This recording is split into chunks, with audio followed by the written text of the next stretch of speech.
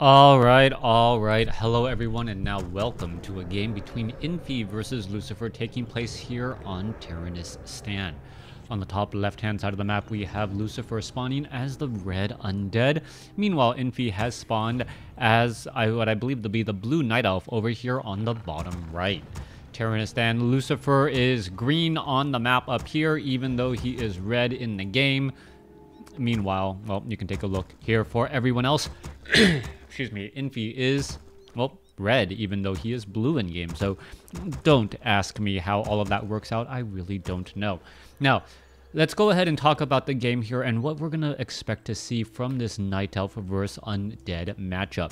Keeper of the Grove generally not used all that much in this matchup, as you only end up exchanging mana from the Keeper of the Grove for mana from the Death Knight. The Death Knight, with that 200 hit point heal, is able to keep those early ghouls alive, and by doing so, well, what ends up happening is that the ghouls are not very good targets because they're only 2 supply. It's not really worth it. And then by the time you are getting into a large number of Crypt Fiends, getting to 200 to 400 hit point heals is really heavily in favor of the Keeper of the Grove. Now, I am expecting the Keeper of the Grove to go for Ents here and try to use archers to clear out of this creep camp.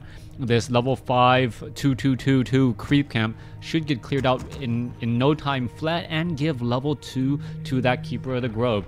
Entangle will be that follow-up ability once more, as things are already getting underway. Let's take a look back off to the north. We are going for a Dreadlord. Alright, okay, I take it all back. Dreadlord first, coming in from Lucifer. All of my theory crafting is out the window, and then once again, this game was a recommended game, so no surprise that this is not your standard game at all. Alright, Forest Troll is going to get taken out in pretty much no time flat. However, that Ancient of War is suffering a bit of damage. Is it going to get taken out as well? No, it is not. It's going to end up being able to survive just a little while longer, as the Forest Troll will now get taken down here. The Sasquatch, the last to get killed, but because it has the most hit points and its damage is, well, pretty much not in line with how much damage you need in order to take out the Sasquatch, that's why it is that final unit there. Keeper of the Grove will be able to get to level 2 right here. One more shot, there it goes, picks up a Tome of Strength, picks up Sentry Wards, as the Keeper of the Grove most likely gets Entangle.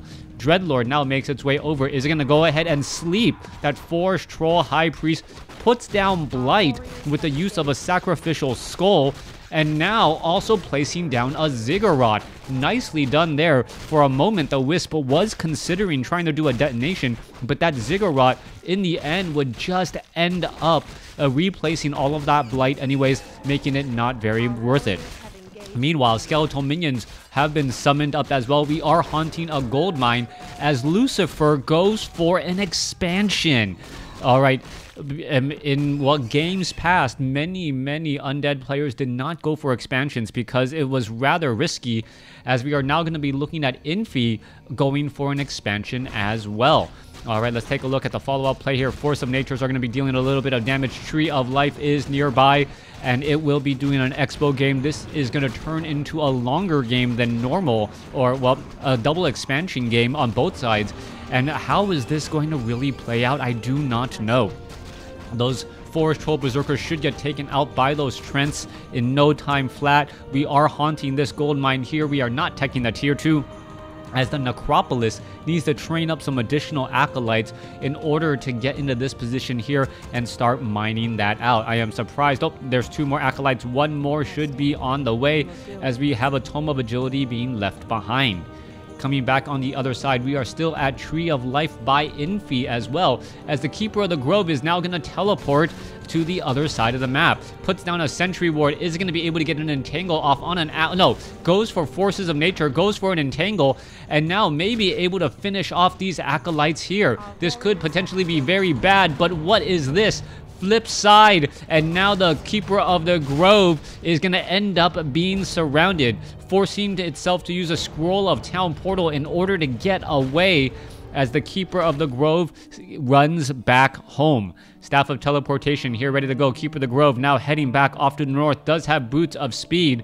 Should be able to get into a good position there. Meanwhile, the Acolytes are already haunting this gold mine. And meanwhile, this Necropolis here should be transferring some more Acolytes as well. All right, Ghoul now making its way back down to the south here as we have Infi doing a good job just trying to clear up creep camps. Unfortunately, Lightning Shield taking down some of those creeps here, denying that experience as double Lightning Shield, well, very difficult to maneuver around as, well, all of your stationary units end up dealing damage to each other on accident. Apprentice Wizards will get taken out. The Sentry Ward off to the north in a good spot. Necropolis, 5 Acolytes already mining this gold mine here. It's going to be a little bit of time before this gold mine has finished being entangled and the economic advantage will be neutralized. We are looking at Vampiric Aura from the Dreadlord, so it is Sleep and Vampiric Aura, and this is indeed very interesting. Vampiric Aura level 1 as the Dreadlord has level 2 Sleep. Now, Carrion Swarm is actually a very useful ability. I'm quite surprised that we're not taking a look at this here in this matchup, as the remaining units will get finished off. Back down to the south, Keeper of the Grove with a mass archer army on the move here, ready to go. Meanwhile, the Dreadlord is going to make its way over. It has double claws of attack +6. And all of these items would make me believe a Pit Lord as a follow-up hero could be extremely useful as well. Sentry Ward quickly being placed down though. However, it is revealed there is a Sleep followed by an Entangle. Who's going to win out on this war here as a Scroll of Town Portal quickly being used. Units are all trying to dance every which way. One Ghoul gets taken down, one Archer taken down as well. Keeper of the Grove using that Scroll of the Beast, all of that additional bonus damage. And pretty much the Dreadlord says, you know what, I do not want to stick around for that. The Dreadlord now makes its way to the south. Will it be able to perhaps shut down or at least catch some of his opponents while they're some of the opponent's units while they're creeping? No, that doesn't seem to be the case. Keeper of the Grove, however, going to hold steady at level 4 as we are finally getting into tier 2 and now on our way to tier 3 with dual Ancients of Wind being added. Ancients of Wind generally indicates that we should be going into Hippogriffs. Druids of the Talent are not used all that often, but Book of the Dead quickly being used here. All right, there is a Sleep onto the Keeper of the Grove. Meanwhile, Keeper of the Grove needs to get away. How is all of this going to really work out here as the Keeper of the Grove has been able to scare away the Dreadlord? Skeletal Minions now trying to pick off perhaps a handful of units. Does get one Archer right there. Is he going to be able to pick off another Archer or two? That is the question. Yes, able to pick off another Archer there as the Forest Troll Shadow Priest ends up staying alive. Back down to the south, more Archers look like they're still being trained. Ancients of Wind looking to train up Hippogriffs as the Keeper of the Grove calls in even more Ents. Overall supply count 37 compared to 47 right now as the Keeper of the Grove now heads back. What is the long-term strategy still? Difficult to make predictions as we're looking at a Slaughterhouse and a tech to tier 3. We don't see a second hero being trained up by the Undead, so it could be just trying to get that Dreadlord to level 6 and summoning the Infernal. The Infernal summon is in a very, very powerful ability. Ghouls will be forced to retreat here. They're taking a lot of damage. However, the Dreadlord does have level 2 Vampiric Aura, I believe. Yes, so it is going to be a 20% heal as the Dreadlord now looking to finish off this last Kobold Geomancer. All right, gonna go ahead and just try and surround this Kobold Taskmaster right here. There it goes. And a little bit of damage regeneration as you can take a look, a little bit of a heal per swipe as the Force of Nature is now joining in on the fight. All right, Keeper of the Grove gets in, well, gets slept right there. Meanwhile, Ents are going to get taken down, a handful of them, but that army of 6 Ents, so powerful, not enough mana on that Forest Troll Shadow Priest, as some of them may end up getting taken down. All right, Ghouls trying to close in on that distance. Low hit point Ent attempting to back away and will be able to back away just enough as the Keeper of the Grove has been picking off Ghouls fairly easily. One more shot could have done it. Wow, beautiful micro by Infi to save every single one of those low hit point ends and pull them out of the battle. All right, all of these low hit point ends, what are they going to do? They're going to try to throw themselves onto a couple of those towers, going to go after the lower hit point buildings first, and see exactly that's happening right there as the ends now make their way over to try and take down this gold mine. Dreadlord is going to really benefit, the gargoyles are going to really benefit from the vampiric aura as well, since they do technically deal melee damage if there are going to be hippogriffs in the air, which there currently are. Alright, Keeper of the Grove, Staff of Teleportation, teleports all over here to the top right, ignores a Tome of Agility, and it looks as though it is going to make its way across the map again. 4 Ents already here, ready to go. Is he perhaps trying to wait for another batch of Ents, using that Clarity Potion a bit more effectively as the units are now going to roll on out. Dreadlord sitting at level 4. Gargoyles are in the air. Meanwhile, you have Hippogriff Riders here ready to go, and they're going to be diving straight up on this haunted gold mine here. A little bit of a split prong attack. The Keeper of the Grove with an 8-tree army able to deal tremendous damage as the Keeper of the Grove currently now asleep. Trying to get back into the spot here. Acolytes not getting taken down. Meanwhile, back off to the north, Gargoyles trying to go after some of these hippogriffs, and it looks as though some of those hippogriffs will end up getting taken down. Ghouls now being called over to finish off the archers as the gargoyles are going to overrun all of the hippogriffs in the air. Keeper of the Grove gets to level 6, but what is it really going to be able to do at this point as the archers are getting taken down one at a time? More Ents now joining in on the fight. Another archer getting taken out here as the hippogriffs hippogriffs and archers now trying to battle it up. A gargoyle is now heading back across here. They could go back into stone form mode and be able to heal up. Meanwhile, the Dreadlord is going to be joining in on the fight. There's a quick sleep onto the Keeper of the Grove. He has no more mana, nothing. Well, a little tap should wake him up, but no one is currently even bothering with the Keeper of the Grove. He is out of that fight. Another sleep now being used. Gargoyle is looking to finish off the remaining Ents here. There goes another Dreadlord up to level 6. So level 6 Dreadlord already being used or already in play, and we could have Summon Infernal, a very powerful ability, as the Panda now joins in on the fight to try and counteract those gargoyles, which do tend to clump together. Panda going after the apprentice and rogue wizards here. Claws of attack +6 could get picked up. Panda does not. Well, Gargoyle's not really even going after this here. Hippogriffs are here ready to go. What is going to be going on as the hippogriffs are still joining up in the air? Meanwhile, gargoyles are trying to dive down onto this location here. We see Orb of Venom. A gargoyle taking a lot of damage. There's an entangle onto the Dreadlord. Dreadlord could try and finish off some of this here. As we take a look, more gargoyles getting added into this position. Obsidian Statue now joins in on the fight. That's going to be more than enough. Hippogriffs now being called back. There is a Summon the Infernal. It is going to be dealing damage just standing next to it. Beautifully done right there as Claws of Attack now being left behind. The Infernal still looking to perhaps fight back in this position. But what is going on? Infernal looking to finish off the gargoyle, or finish off this one Tree of Life here. Tranquility now being used, and the Dreadlord without mana is not going to be able to do all too much until I believe he used a potion of mana. No, he had enough mana to try and sleep off that Keeper of the Grove after the invulnerability was done.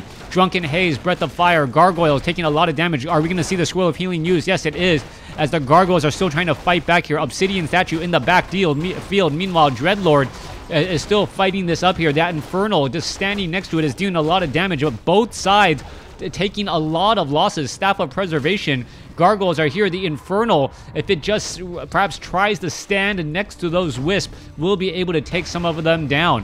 All right. Destroyer now up in the air, absorbing mana, now going to go ahead and try and engage, able to deal a lot of damage to those wisps. Wisp getting taken out left and right as the Keeper of the Grove unable to stop this Dreadlord and his level 2 Vampiric Aura. I don't know if Carrion Swarm is coming. All right, Tree of Life will get taken out, and it looks as though it is going to be 2 bases to 2. Remember, back over here to the top right, Infi has set up an additional base. Infi's Infernal down to 1,000 hit points, still has a good amount of hit points here. As you can see, well, the vampiric aura is definitely helping it out, allowing it to stay around for quite a bit of time as the gargoyles look to finish off some of these ground units here. Now, one key thing to note, the Dreadlord is not gaining any experience whatsoever as the Dreadlord rotates back off to the north. Why would the Dreadlord even want to be creeping? It still drops items, it still drops gold, and that's exactly what you're looking for at this stage in the game. Those powerful consumable items, Potion of Greater Mana being one of those items, to allow yourself to, well, use that Potion of Greater Mana, summon another Infernal, perhaps get more sleeps, or at some point, Carrion Swarm might become spammable if we see a level 8 or even a level 9 Dreadlord. Keeper of the Grove sitting at level 6, Panda sitting at level 3 already. Level 3 Panda, level 2 Breath of Fire plus level 1 Drunken Haze could shut down this gargoyle army before it really even gets off the ground. Meanwhile, let's take a look at this here. Gargoyles are showing up to the party. A lot of trees. Acolytes could end up getting taken down. Lucifer may end up losing a bit of this expansion here as the Acolyte's gonna get strangled to death by those those entangling roots. Meanwhile, back off to the north here. Keeper of the Grove has already backed up. Does have a Sobi Mask and a Wand of, or a Staff of Teleportation and a Wand and a Staff of Preservation to try and heal all of those units up and get out of bad spots. Now, Lucifer is sitting at 69 over 70 supply compared to 57 over 60. The Dreadlord is now accompanied by the Death Knight. Death Knight is only at level 1, but even at level 1, Death Coils could in fact deal a lot of damage. Here you go there, summoning the Infernal amongst all of those units now. Destroyers are showing up to the party. They're trying to focus down some of those gargoyles here, but that gargoyle simply will not fall in time. Meanwhile, coming back the other side, the Ents are going to be able to put pressure on all of these acolytes once more. Scroll Town Portal being used. There you go. There's the engagement. What is happening? Sleep onto the Panda. The Panda is currently asleep. Going to go ahead and try Drunken Haze, Breath of Fire. No, does get another sleep as the Hippogriffs and the gargoyles are battling it out. So far, though, the Dreadlord is still in this fight here. Deathcoil tries to save one of those gargoyles, and will it last long enough? Keeper of the Grove gets to level 7, Panda gets to level 4, and a beautiful, beautiful teleportation allowed all of those gargoyles to instantly pretty much be taken out. One obsidian statue now still trying to get away. Keeper of the Grove, like I said, Dreadlord is still right here, is going to be able to escape. Down to 46 hit points. There is another sleep. Keeper of the Grove now taken out. And with that said and done, well, the Death Knight gets up to level 3, but more importantly, losing such a high, powerful unit. Obsidian statue, is it going to perhaps get Breath of Fire? All it needs to do is Breath of Fire. It can actually blow over this obsidian statue. Not quite sure why it didn't do it earlier. Gets taken out in the process as the Death Coil from the Death Knight deals enough damage. Keeper of the Grove resurrected, sitting at level 7. Expansion over here to the top right may end up getting taken down.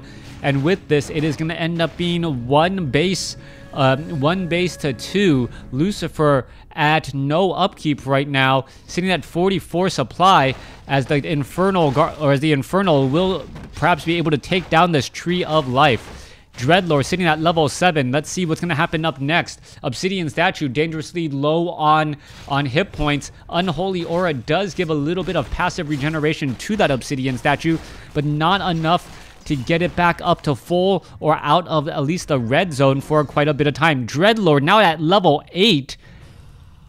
And wow, Dreadlord at level 8 using gargoyles, infernals, and a Death Knight to try and keep the pressure on. Infi has an army of upgraded 2/2 hippogriffs. Panda is getting resurrected, and as long as the Panda is able to stay alive, that Drunken Haze and Breath of Fire combination might be enough. However, if he does not get those abilities off, the gargoyles versus all of the hippogriffs, even with Tranquility backing it up for some point, is going to end up falling because of the Vampiric Aura of the Dreadlord. Vampiric Aura of the Dreadlord, 30% of that damage getting healed back up. So what is that? Upwards of 27 damage per attack is getting healed. Probably somewhere closer into the 24 range, but even then, 24 in that range. That is just still dealing a large, massive amount of damage. All right, Obsidian statues back across over here. Are the hippogriffs doing very much? No, we don't see anything really going on there. Meanwhile, Death Knight, Dreadlord wandering around. Infernal, it gets summoned straight up onto multiple units. Death Knight could be in trouble. Scroll of Town Portal, Drunken Haze, Breath of Fire, not very worth it at all as the Death Knight is able to escape. Death Knight escapes all the way back home. Are we perhaps going to see a little bit more healing? I don't see any additional obsidian statues out. Nope, there's one obsidian statue there. And we should be looking at more healing getting underway here in just a moment. All right, Infernal attempting to heal back the Dreadlord, and that Death Knight also needs to heal up some of its own hit points as well, as that will be pretty slow going. 59 supply compared to 58. We are somehow back to neck and neck in terms of the overall economic race. Let's take a look. Keeper of the Grove at 7. Panda is at 4 compared to, I believe, a 6-3 or an 8-3. So an 8-3 compared to a 7-4. Overall hero levels are pretty much about the same, as the Obsidian statue is getting this army back up and ready to go. 3-0 upgrades on all of those gargoyles. I don't see any additional upgrades underway at the graveyard. 60 supply compared to 65. Infi needs to figure out what he's doing with these hippogriffs. Ents here ready to go. Hippogriff riders 1-0 ready to go as well, looking to do a lot of damage. These hippogriffs unarmored versus lightly armored, depending on if they are hippogriff rider or a hippogriff, as the units are now getting in off to the north. Still no expansion coming in at all, and that could be the big issue now, as Infi doesn't know how to stop his opponent from maintaining that economic advantage. His opponent, Lucifer, should have a larger army, also has more gold coming in, as the hippogriffs should be turning back around. Here we go. What is happening next? Dreadlord now trying to run back. There is that damage. One Inferno should be getting into position. Drunken Haze, Breath of Fire across multiple units. Multiple gargoyles could end up getting taken down. No easy way to finish off all these units here, as the Keeper of the Grove comes across with Tranquility. However, they are now chasing a little bit too far, as unit after unit is now away from all of that Tranquility now. The Tranquility back down across over here. Meanwhile, all of these hippogriffs are not regenerating hit points, as well. There goes a destroyer. 50 supply compared to 38. Lucifer is in a bit of trouble. Death Knight, what is going to be going on here? Is he going to be able to get away? Death Knight down to 29 hit points. One more shot should do it. It is somehow, however, staying alive, as the Goblin Shredder joins in and finishes off the Death Knight. Infernal is right here. Are we going to perhaps see, yes, death of the Panda, as the Keeper of the Grove is still asleep now. All right, joining back in again. Keeper of the Grove now trying to get away. Gargoyles is right here. Keeper of the Grove able to finish off that Infernal now, as the Keeper of the Grove sits at level 7, going to Staff of Teleportation away. And now Infi has the supply advantage. All right, Lucifer has more gold, but at the same time, Lucifer also has a smaller army at this point. Panda is looking to get resurrected, just now getting started, as the Tree of Eternity is going to root itself, and it will soon be one base versus one base, assuming Infi can hold on to this center gold mine. Dreadlord now making its way back down to the south. Tranquility being used once again, keeping all of these hippogriffs alive. As I've said before in the past, one of the biggest reasons why the Keeper of the Grove is so strong is that his ability is just as useful in out of combat as it is in combat. All right, hippogriffs going straight after that one obsidian statue. Going to go ahead and get it taken down. Keeper of the Grove now being forced to pull back here. Dreadlord gets entangled, as the Infernal is chasing after that Keeper of the Grove. Meanwhile, Hippogriff Riders chasing after some of those extra units here, as they're going to take a look at this Infernal just running around in circles, attempting to go after this Keeper of the Grove. All right, and slowly going to get taken out. There's another entangle onto the Dreadlord. Dreadlord could have a little bit of trouble repositioning the trees to make it so that the Dreadlord cannot get out of that spot very easily. Could end up getting taken down, and it does in fact fall. All right. With that, Lucifer has left the game, and Infi takes the win. Alright, that game went back and forth, economics having to, well, play a major advantage, but in the end, Infi was still able to win and come out on top. Thanks for watching, thanks for listening, hope you guys enjoyed it.